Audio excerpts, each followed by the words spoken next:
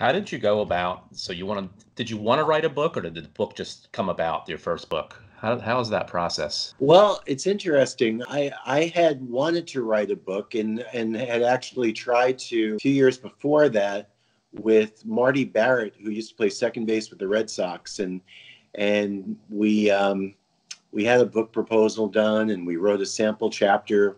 These are all the things that you do. I still do it today. And when I present to my agent, and then he presents to the publishing companies, and the consistent remark we got back was, well, Red Sox Nation, they're still hurting from '86, and it's too soon to write a book about that team. When I started reading about how Glenn Burke was dying of AIDS in '94, I was like, wow, this is a great story. I contacted Pamela Pitts with the Oakland A's, who was taking care of Glenn, and she said, put together a book proposal, and we'll see if he's interested. And as it turned out, 17 other writers and 4 movie companies had the same idea that I had, and but he picked my book proposal.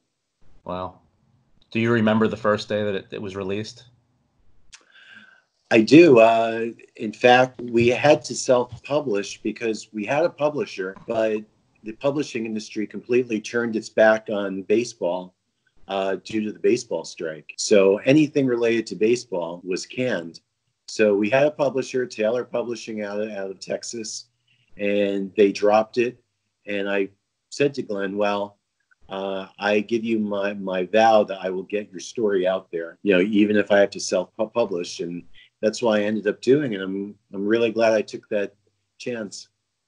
I asked this question. I just talked to Ed Hearn and Robert Lipsyte, another author, and I'm always interested when people who put themselves out there in any way, how do you deal with the reviews and the feedback, whether it's a fan, whether it's a reviewer from a newspaper? How do you personally deal with that, good and bad? It's interesting. Most of the reviews that my books have gotten have been pretty positive. After The Miracle, the book I just did with Art Shamsky, and I'm sure you'll get into that, but the reviews were great. It's just when you go on Amazon and you read some of the trolls that just completely misrepresent what you've written. Yeah, every once in a while, like, I'll get the urge to write back and respond. It's like, they'll make some ludicrous comment like, wow, it was just about game summaries and stats. And I'm like, you've got to be kidding me. I mean, it wasn't about that at all.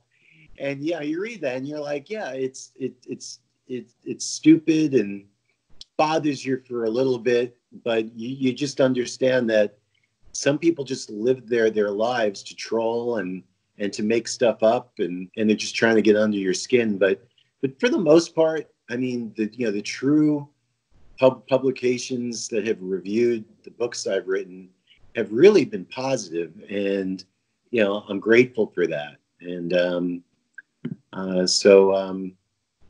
yeah, no complaints as far as that goes. Has the book publishing business changed since you started? Yes, in many ways. Advances are half of what they were 20 years ago. I think publishing, the industry has really reduced staff a great deal. So you're doing more now. I mean, with Davey Johnson, I mean, I literally had to take him and I to all of our media. Because the publisher didn't want to fly somebody in from Chicago to take us from place to place, and that caused some anxiety, And I think publishing in general, I mean, the last time you picked up a newspaper, or even some of the books you read today, you find mistakes, and it's because some of them don't have copy editors or proofreaders now, and it's startling. I mean, every time I pick up a newspaper, especially, it's clear that no one's proofreading. It's alarming how many mistakes that you find. So I think the industry as a whole has really cut back. Is it still a good business for somebody who maybe is in college right now? That's their goal and dream. Well, yeah, I mean, I think if you have a love for writing, then I think you should do it. I think a person should always strive to do what they love to do, and then you're never really working a day in your life, as the saying goes. But just know that it's entertainment, really. It's very few people can make a living at this, and it's hard. It's a hard living, but if you enjoy it, then I would still say that a young person should go ahead and do it.